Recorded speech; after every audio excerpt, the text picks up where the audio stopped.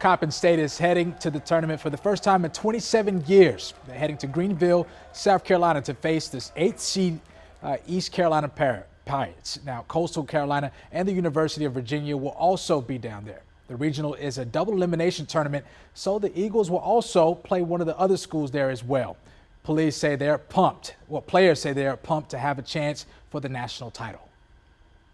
Oh my gosh, it's awesome. As a team, we've been looking at it, and just seeing Coppin State and just knowing the history, we wanted to make a difference, and we're so glad that we can do this for our community, university, and we had a goal, and we're just excited.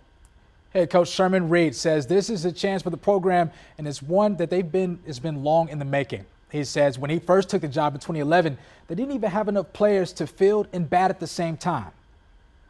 We were grinding, man, and didn't know how we were going to survive. But this is for all of those guys that kind of started setting those steps in a path towards where we are today. And we owed it to the original guys that were on those teams where we were really hurting back then in the day.